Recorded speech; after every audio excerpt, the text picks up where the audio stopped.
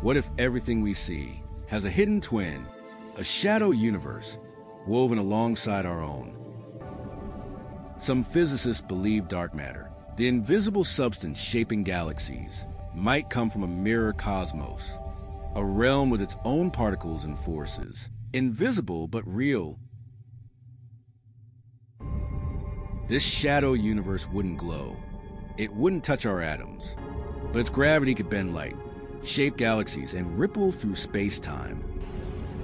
One theory says it formed in the early universe, when quantum fields split, creating two realities, one visible, one hidden.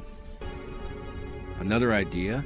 That dark matter came from quantum radiation at the edge of the cosmic horizon, where space itself was stretching faster than light.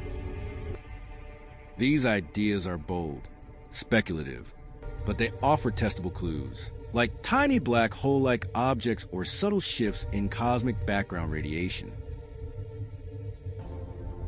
If true, the shadow universe could be vast, complex, maybe even home to its own stars, galaxies, or life. The shadow universe may never shine, but its gravity whispers through ours, hinting at a deeper cosmic symmetry.